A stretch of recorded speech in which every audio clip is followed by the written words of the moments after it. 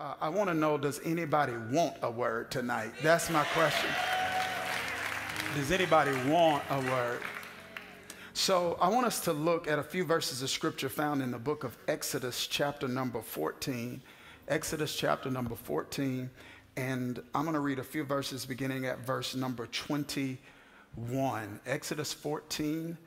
And I'm going to read a few verses beginning with verse number 21. It says this, family. Then Moses stretched out his hand over the sea, and all that night the Lord drove the sea back with a strong east wind and turned it into dry land. The waters were divided, and the Israelites went through the sea on dry ground with a wall of water on their right and on their left. The Egyptians pursued them, and all of Pharaoh's horses and chariots and horsemen began to follow them into the sea. And during the last night of the watch of the night, the Lord looked down from the pillar of fire and cloud at the Egyptian army and threw it into confusion. He jammed the wheels of their chariots so that they had difficulty driving. And the Egyptians said, "Let us get away from the Israelites." Their Lord, or the Lord, is fighting for them against Egypt. I want to tag a title to this text, and I want you, even through your mass, to say it as an affirmation and a declaration to yourself. You are not talking to your neighbor tonight. You are talking to yourself. Here's the title of the night's teaching. Somebody shout, "Look again." Okay, about 33 of y'all actually did it with a little enthusiasm. Let's try it one more time. Somebody shout, "Look again." Look again. Now give God praise if you're ready for the word tonight. Ladies and gentlemen, the book of Exodus is probably one of the most profound books in the Old Testament. I say that not just because of the content contained in this book. I say that because of the context of this book. You see, the word Exodus means exit.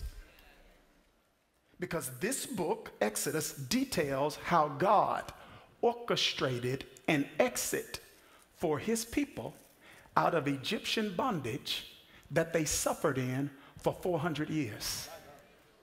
The name of the book itself should invoke and create some optimism and enthusiasm. Because if God is the God of exits, this means I'm never trapped.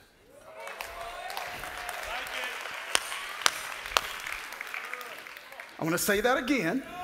If God is the God of exits, it means that I'm never trapped. That it may look trapped. I may feel trapped. People may call me trapped. But because he's the God that is the God of the exits, watch this. If there isn't one, he'll create one. Did you hear what I said? If a Jericho wall's in the way, he'll knock it down. If the Red Sea's in the way, he'll part it. There doesn't have to be an exit for there to be an exit. Somebody's going to catch that. There doesn't have to be an exit for there to be an exit. And I'm pausing for the cause to talk to somebody tonight who feels like you're without options. Just because you hadn't been exposed to your options doesn't mean you don't have any options. And the devil wants to blind you to the options that God's getting ready to expose you to, because he knows a person who does not realize they have options is a person that ends up making desperate decisions. You way too blessed to be desperate. You way too anointed to be desperate. Your God is way too big to be desperate. If he don't get you in through the window, he'll get you through the door. And if he don't get you in through the door, he'll get you through the roof. And if somebody's in the way trying to block you from what God wants to do for you, he'll move them out the way. He's the God that raises up one and pulls down another.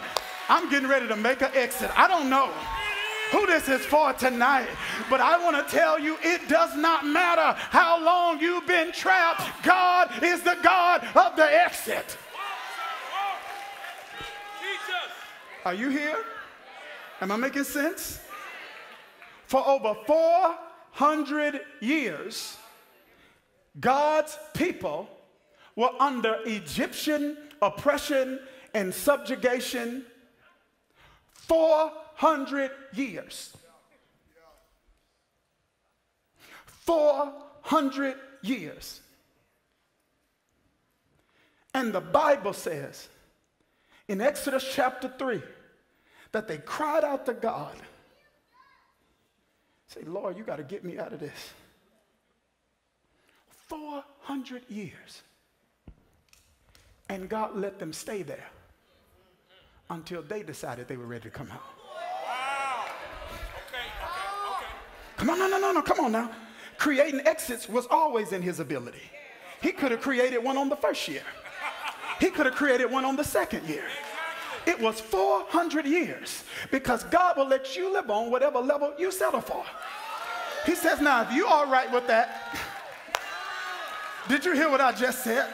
And see, this is why I want to tell you now, I talked about disruption early and shifts and changes and radical pivots and things of that nature. You know God, here's one of the signs that helps you know God's getting ready to shift and make a radical pivot in your life. He gives you what one writer calls a holy discontent. All of a sudden, you start being dissatisfied with something you never had any problem with. And you end up being confused and you're like, I used to like this. I used to like them. Let me go on this side over here. I used to like this. I used to like them. I used to be okay with this. But now, all of a sudden, there's a stirring on the inside of me that does not allow me to be satisfied with the same level. Because God uses agitation as an instrument to orchestrate elevation. I want to know, is there anybody agitated tonight? Because if you agitated, get ready, because elevation is on the way. I want somebody that believes God's getting ready to elevate you out of your agitation to just pause for the cause. Give them a praise break right there.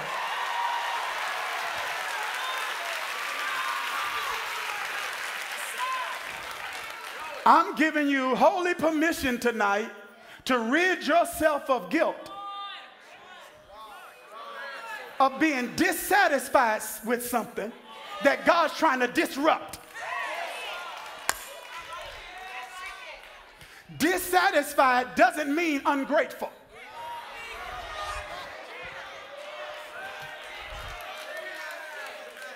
Some people assume dissatisfied means ungrateful. Therefore, they create an obligation to stay stuck in states and seasons God's trying to shift them out of. I'm grateful for what you did in the past, but I'm anticipating what you're getting ready to do in my future.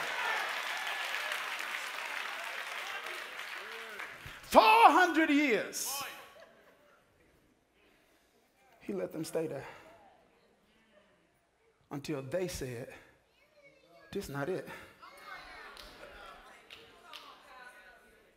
Now, I want you to see this now. I want you to see what had happened. When they enter into Egypt, they enter into Egypt when Egypt was led, in some sense, managed rather, by a gentleman named Joseph. Remember, rest of the land was in famine. Egypt had plenty. So when Joseph got a position of prominence in Pharaoh's administration, he called for his family to come to Egypt and to be with him. Text says that Pharaoh died. And Exodus opens by saying there arose a Pharaoh in Egypt that did not know Joseph. See, come on now. This is why we need to expand our expectation of favor. You don't just want favor with man. Come here. Luke 2:52. Jesus grew in wisdom and in stature and in favor with God and with man. I don't just need favor with man. I want favor with God, because when that Pharaoh died, I might be in trouble. There arose a Pharaoh in Egypt, look at me, that did not know Joseph. And he was fine with the Israelites until they kept growing.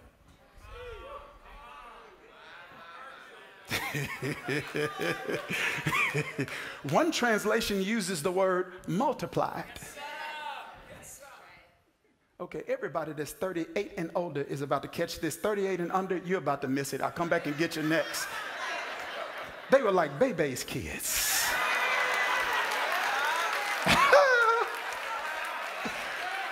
Come on, old folks, come on, we out here now. Baby's kids, we don't die, we.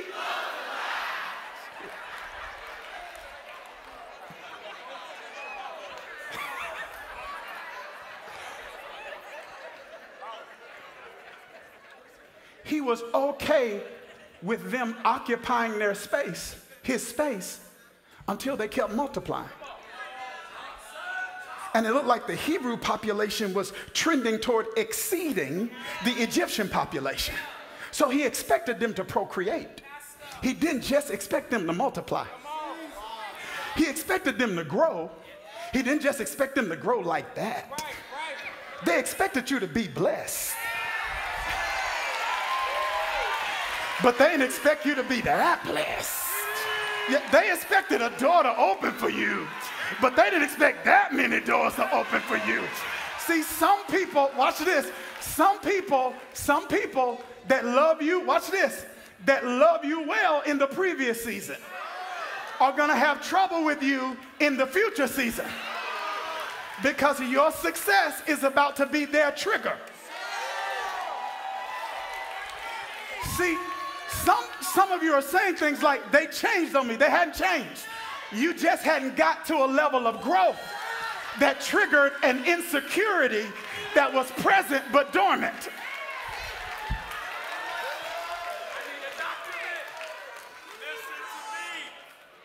Say, we expect you to grow like this. I wanted you to win, but you're winning too much.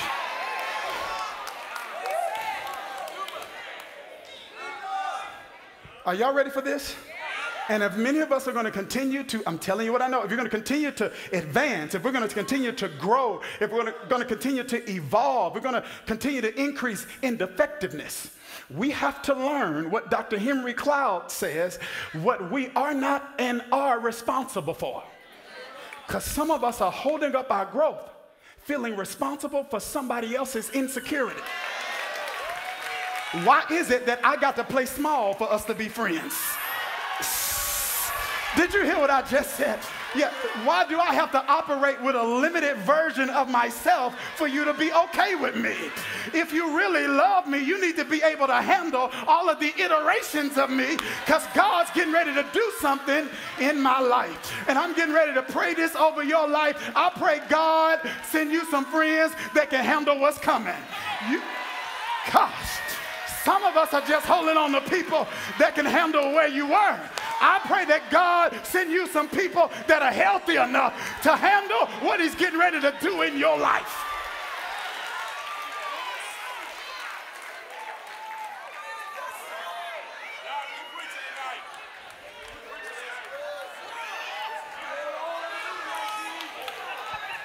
Take your time, Reverend. Don't miss this. Pharaoh mismanaged his exposure to their growth.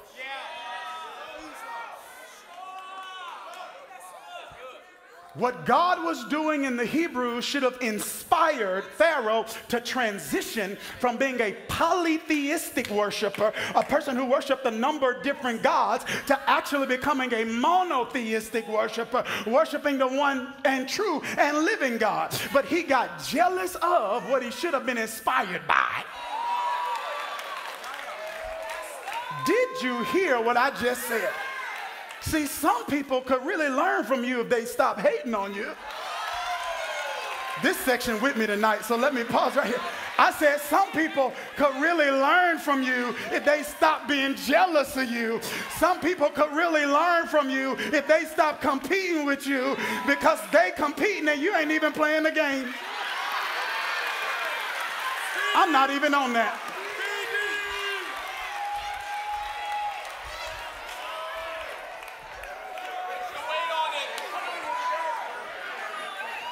Right? And people with myopic mindsets and fundamentalist and traditionalist viewpoints really do that in religious spaces, right? They get to arguing and competing over church spots and church titles and church responsibility. And you sitting there like, boo, you fighting over church. I'm trying to change the world.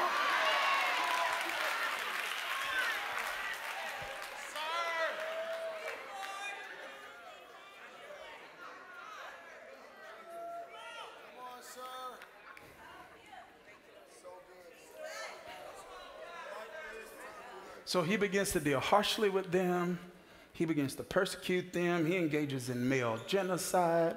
God uses a creative, this is a whole nother sermon. He uses a creative and an innovative and a resourceful woman. Moses had a father. He was in his life, but the Bible just doesn't tell us about him, but it tells us about when that decree of genocide went out. Moses, his mama said, well, I don't know what's going to happen with everybody else, baby. You're not getting mine. So she gets resourceful and creative, and you know the story, and it's really, really interesting because, you know, he grows up and he lives with what some of us are struggling with. It's what W.E.B. Du Bois calls a double consciousness. It's this double consciousness is what Moses had, because he's like, I can relate to anybody, but I don't feel like I fit in anywhere. Who is this part for? He says, it's like, you put me in any room, I'm there. I know how to work whatever room you put me in, but I don't feel at home in any one room. He said, watch this. So he wrestles with, I got an affinity for Egyptian culture, but in my heart I'm a Hebrew.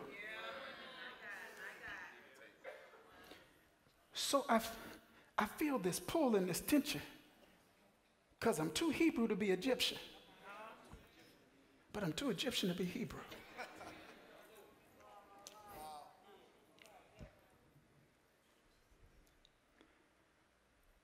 And the Bible says that one day he walks out and he sees a Hebrew being beaten and bruised and destroyed, and instinctively he comes to the defense of the Hebrew, takes the life of the Egyptian, buries the Egyptian in the sand,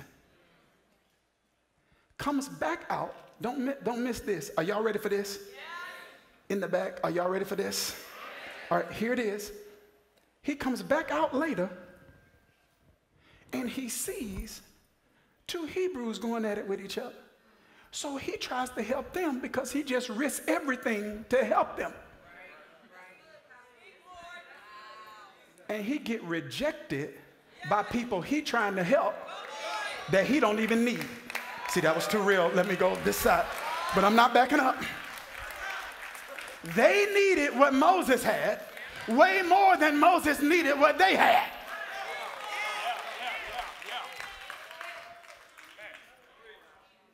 And then as you evolve and advance, you got to be willing to be rejected by people you able to help.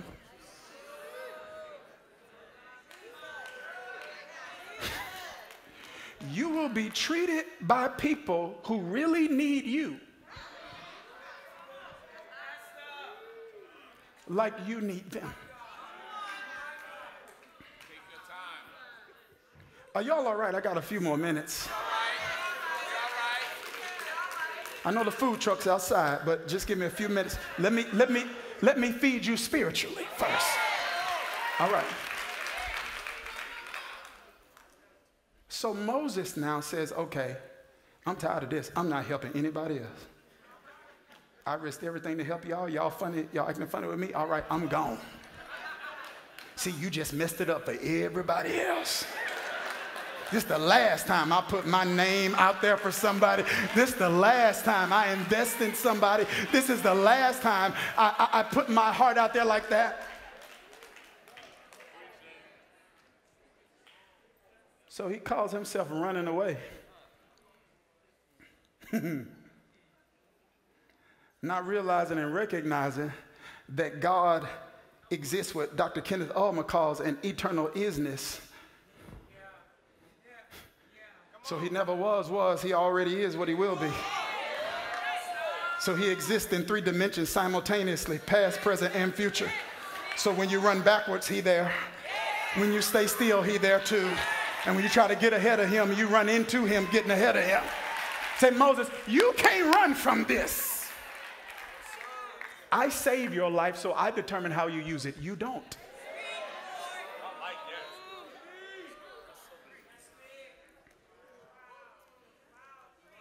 So don't miss this.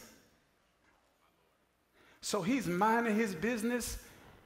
God starts setting stuff on, bushes on fire, telling him to take off your shoes. This is holy ground. And he says to Moses, now I want you to go back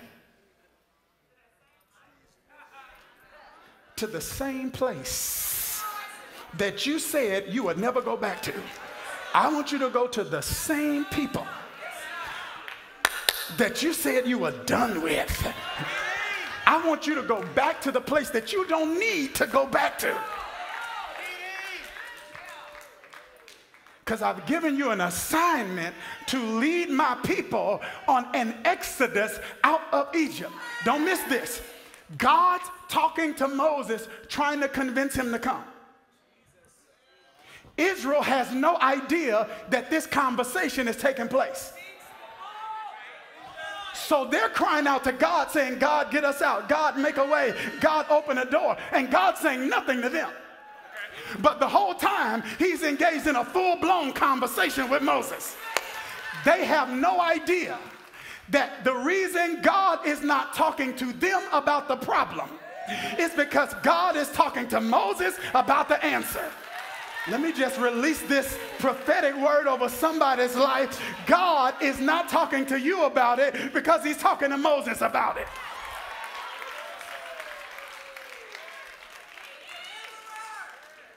See, I'm talking to your answer. And Moses shows up in Egypt unannounced. No warning, no word, no preview. He just shows up.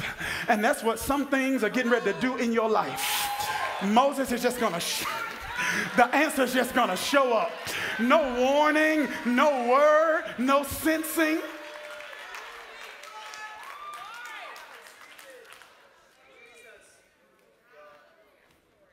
I got a few more minutes. Are y'all all right? Listen to this. Text says he asked God, he said, okay, now God, you want me to do what? He said, okay, all right, I'm going. But these people are in a polytheistic culture. They got sun gods, moon gods, fertility gods, all kinds of gods. So when I go and say God, that's not enough. They're going to ask me which one. So when I go, who do I need to tell them sent me?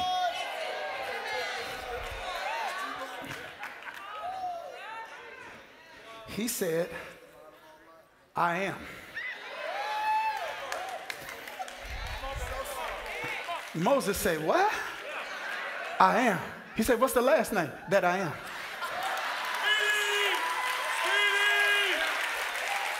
He says, right now, that's all you need to know. If you know that, you don't need to know another name. If you know that, you don't need to know Greek, Hebrew. If you know that, you don't need to know Greek. If you know that, you don't need to know Egyptian. Because what he told him is what? He told him Yahweh. We translate in English Jehovah, right? And Jehovah is his covenant name, right? And so it's almost used like a prefix in the Old Testament. So it's Jehovah Jireh, Jehovah Nisi, Jehovah Shalom. So what he's saying is, Moses, I'm a covenant-keeping God. So right now, I'm going to give you the first part. And I'm going to let you use a blank for the last part. Because when you get in a certain situation, you're going to need me to be Jireh. So I'll fill in the blank with that. And when you get in another situation, you'll need me to be peace. And I'll fill in the blank with shalom. And when you get to another place, you'll need me to give you victory in battle. And you'll fill in the blank with Jehovah Nissi. And so God makes it easy for us in the New Testament. Instead of using all those names, he said, I'm going to give you one name. that's above every other name, that at the name of Jesus, every knee must bow, every tongue must confess. So when you say Jesus, you're saying Jireh. When you say Jesus, you're saying Tsikanu. When you're saying Jesus, you're saying Shammah. Somebody make the devil mad and just shout Jesus. Y'all not shouting in Atlanta tonight? I said shout Jesus.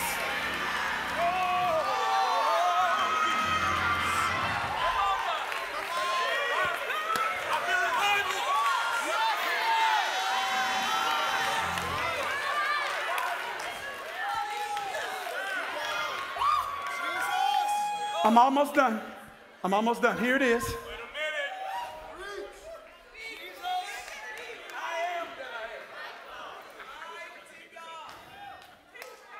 So God tells Moses, we're still in Exodus 3, in verse 11, he says, now listen. He says, I'm going to make the Egyptians favorably disposed toward you. Moses is like, well, wait now. I'm an in the background guy. You got me out here speaking and all of this. I don't do all that now.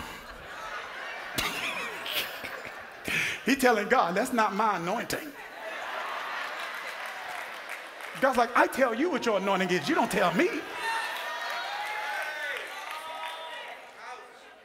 He's like, I've been in the background my whole life. God like, so? Who you are is not who you've been. When you tell me that's not you, you telling me I'm finished? You telling me I'm finished with you then?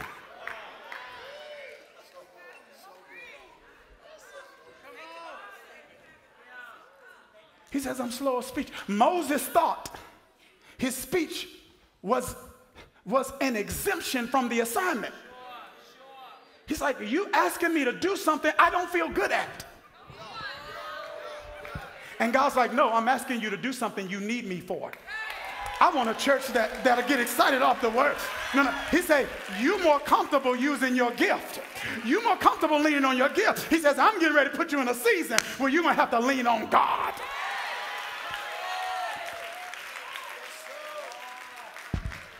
He says, I'm going to make you favorably disposed. I'm going to make the Egyptians favorably disposed toward you. So in Exodus 3:21, he says, listen, I'll make the Egyptians favorably disposed toward this people so that when you leave, I want you to receive this. I want you to receive this. He says, you will not leave empty-handed. He said, all this suffering, all this service, he says, I'm going to make sure you don't leave empty-handed. I want someone to listen to what I'm about to tell you. God is not just the God of reconciliation. He is also the God of restitution. I said restitution. Payback is coming. Y'all didn't hear what I just said. He promised me it was coming. He told me not to take vengeance into my own hands. He says, vengeance is mine, but he didn't stop there. He said, I will repay, says the Lord. Now watch how he repays. The way he repays is not by always punishing your enemies. The way he repays is by empowering you to succeed in spite of them. Listen to me. Listen to me. David said he prepares a table in the presence of my enemies. So restitution looks like this. God doesn't kill my enemies. He keeps them alive and keeps them close enough to watch him prepare a table for me. Their punishment is watching you win. I want somebody that receives that to give God praise all over this house. Watch me win. Watch me win. Watch me win. I got 6 minutes. Are you all right? Watch me win. That's their torture. Woo! Did you hear what I just said? I said that's their torture.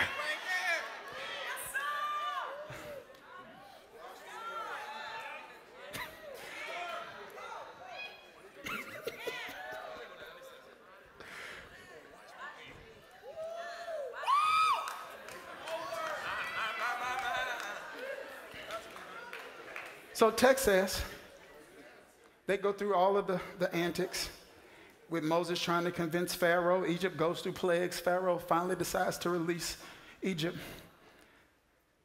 out of Egyptian bondage and captivity. And the Bible says,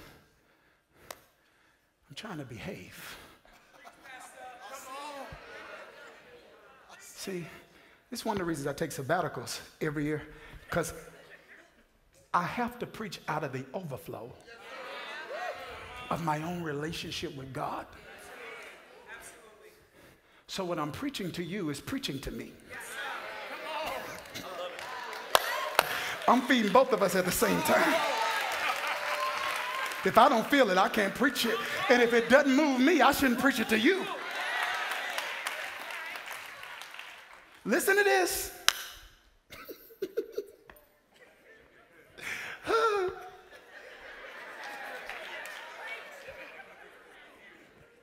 The Bible says, now I'm in Exodus 13, it says that when Moses led Israel out of Egypt, it says God did not take them by way of the Philistines, even though that route was shorter, lest they see war and return back to Egypt.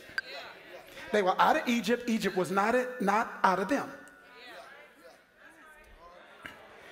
God knows what battles you're not ready for, because premature battles will make you backslide. He said, if they get this fight, they're going back to Egypt.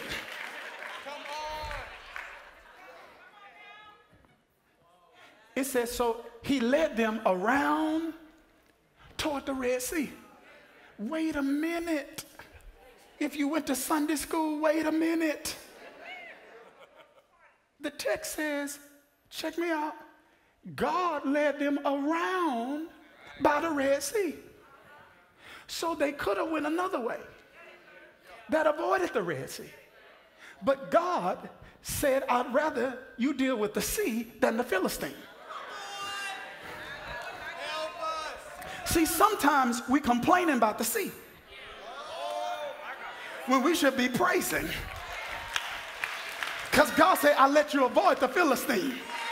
I want to tell you right now, the trial you in is a lot smaller than the trial he protected you from. Somebody better help me preach tonight. I said the trial you in is a lot smaller than the one he protected you from.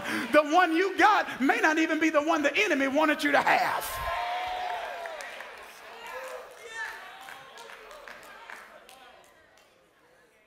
Y'all all right? I got 3 minutes.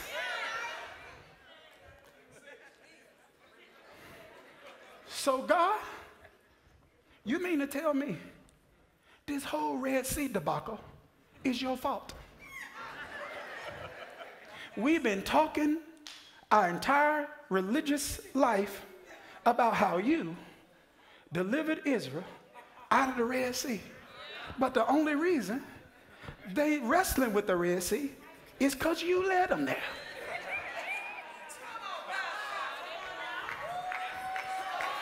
I'm not going to bother this because I don't know how fragile your theology is.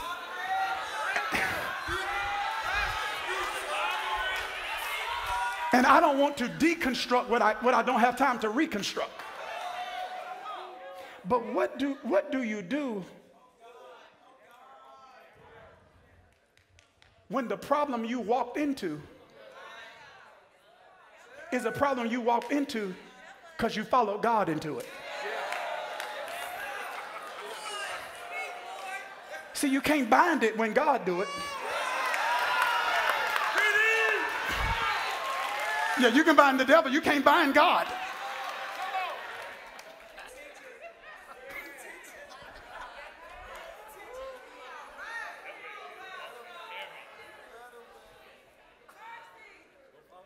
Here it is. God, it's your fault. This your fault.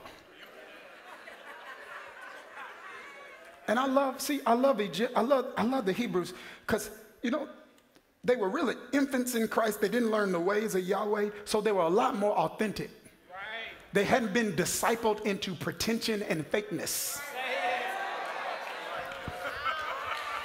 They weren't too religious, so they were actually real. So they said what most of us think and are scared to say. God, this your fault. I wouldn't be in this if I didn't obey you. How is it that doing right feel wrong?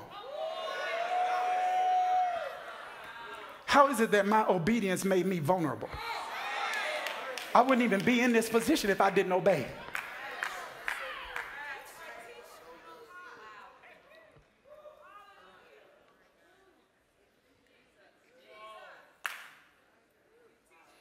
Israel get mad at Moses. Say, you brought us out here to die? Come on, bro. We could have stayed in the wilderness. I mean, we could have stayed in Egypt. He says, what are we going to, they say, what are we going to do? Moses says, stand still and see the salvation of the Lord. Then Moses go to God and say, what are we going to do? I'm not going to bother that, but every leader should have caught that revelation right there. Sometimes you got to display a confidence to the people. Sometimes you got to be sure when you're not sure. We're going to be all right. Now, God, come on. I need every parent to say amen right there. Sometimes you got to look at the kids and be like, we're going to be all right. And go to God and say, now, God, listen.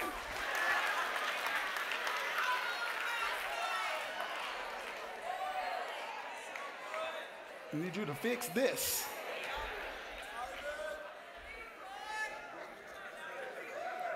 Listen to this, y'all. I'm wrapping up. He tells Moses, he says, I want you to come here, leaders. Raise your hand. Excuse me. Raise your staff. Stretch your hand.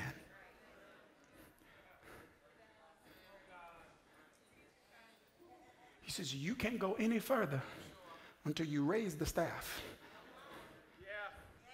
And then stretch your hand. Come here, leaders. Till you raise your team. See, watch this.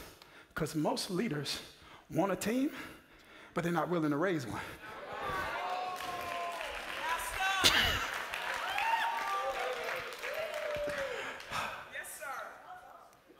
And the Bible says, are y'all ready for this? I'm done now. It says, when he does that, the wind begins to blow. We read it. Foundational text, all that night, the wind began to blow. See, the Red Sea didn't part immediately. It parted overnight. Come on. Come on. See, some of us are panicking because the way hadn't been made. We should be praising because the wind is blowing. I need somebody that caught that. I said the door isn't open, but the wind is blowing. The way it made, but the wind is blowing. And I'm getting ready to praise God on the wind, because if the wind is blowing, a way is being made.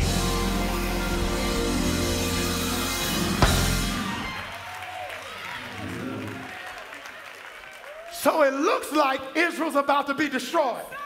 It looks like Israel is trapped. It looks like Israel's in a place of vulnerability. It looks like Israel's about to drown in the Red Sea.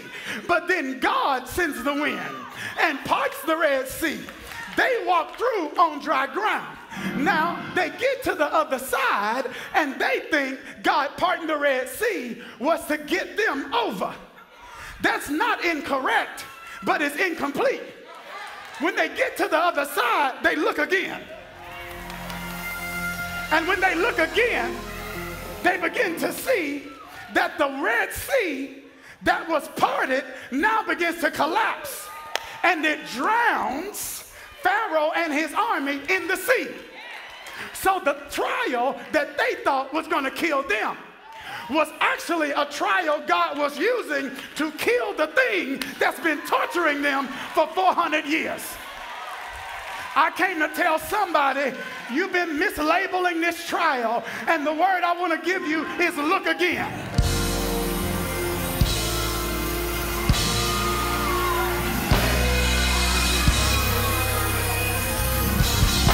This isn't to kill you. This is to kill what's been killing you. This is getting ready to kill pride. This is getting ready to kill ego. This is getting ready to kill impulsiveness.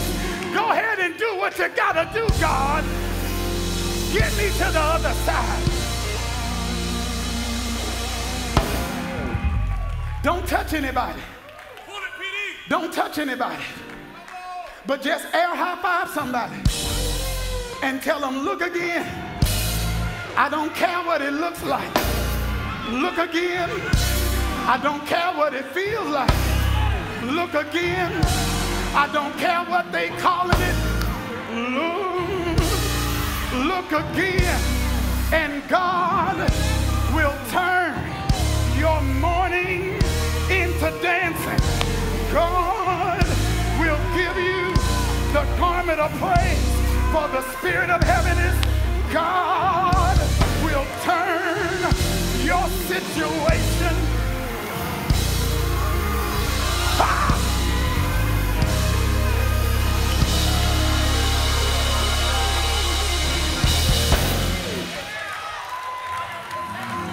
I'm done.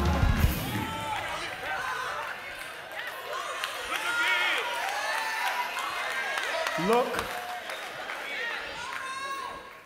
This is what I felt like the Holy Spirit said to me. I'm done, Taria. He said, Dharius, you will live like what you label it. So good. So if you label it rejection,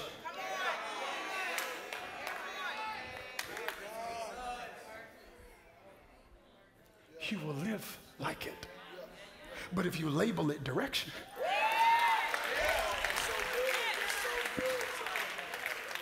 you will live like it. I don't know what you've been calling it, but it's not what it looks like.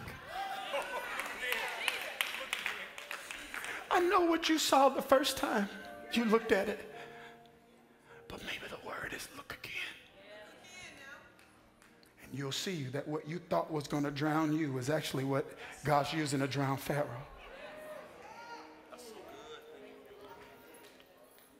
Ooh, I can't testify, but I wish I could testify. Some of the spaces and places that were so confusing and so frustrating, and God, why is this like this? And why is this not working the way it's supposed to be working? Oh, when I look again.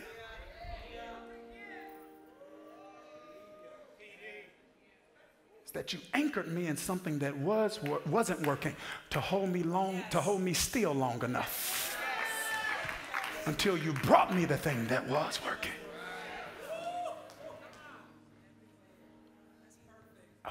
I don't know what you called it and what you're calling it. But the word is, look again.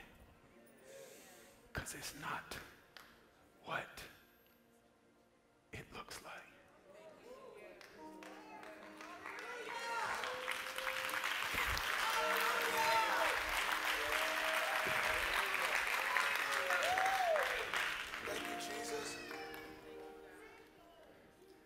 We're getting ready to go. I'm going to pray us out of here. But I've seen him move mountains. And I believe I'll see him do it again. Did you hear me up there? I said I've seen him move. Anybody besides me?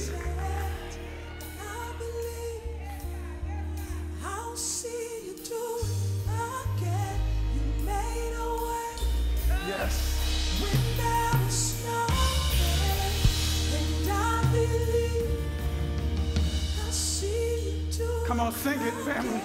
I see you move. You move the mountains, and I believe I'll see you do it again. You made a way when there was nowhere, and I believe I'll see you do it again. I see you move. You move the mountains, and I believe I'll see you do it again.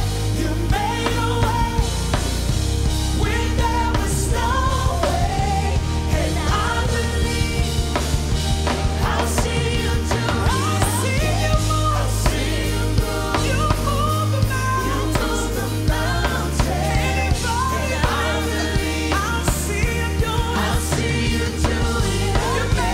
You made a way when there was no way. And I believe I'll see you do it again. Would you help me thank God for him visiting us tonight?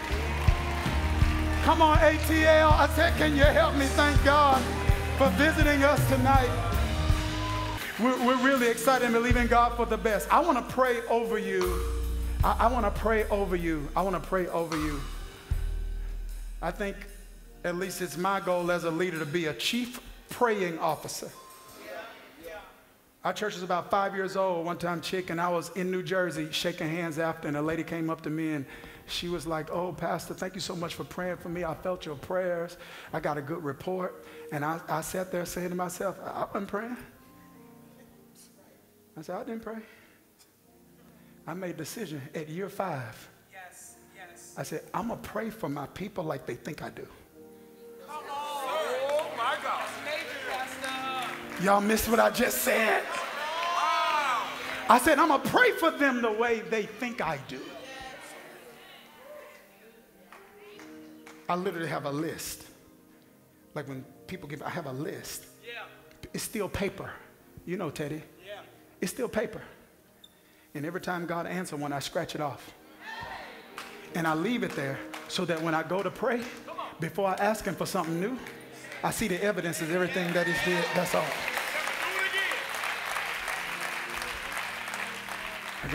I can look at that list and say, "I seen you move. You move the mountains. And I believe I'll see you do it again." So I pray for you in private. I've been praying for this event most of the day. But I want to pray over you as you leave.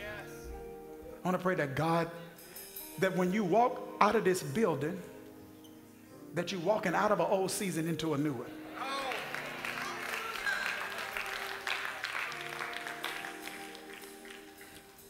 I pray that as you walk out of this building, you walk out of old vision into new vision. That you see differently. I pray that as you walk out of this building, you walk out of old mindsets to new mindsets, because you go to the new level, every new level head first. Once you get your mind out, your life follows. Father, I pray now a prayer of divine transition over your people. In the words of Dr. Peter Wagner, Father, we do smart bomb, tactical praying. I pray for divine transition, metamorphosis from caterpillar to butterfly. I pray that the God who opens blind eyes will give your people new vision, that they will see again. I pray that the God who renews our mind would shift the minds of your people. May they think higher, better, transcendent thinking. We pray for that. And I pray that your people will shed old wineskins to embrace new ones, to receive all that you're getting ready to pour. May this night be marked on your eternal calendar as a night that some things shifted for your people. Knowing you like we know you, you've already heard this prayer, because you told us to call upon you and you'll answer us and show us great and mighty things that we know not of. We call you now, and we believe this to be done We ask it in Jesus' name. It's in that name that we pray. Somebody shout amen. God bless you.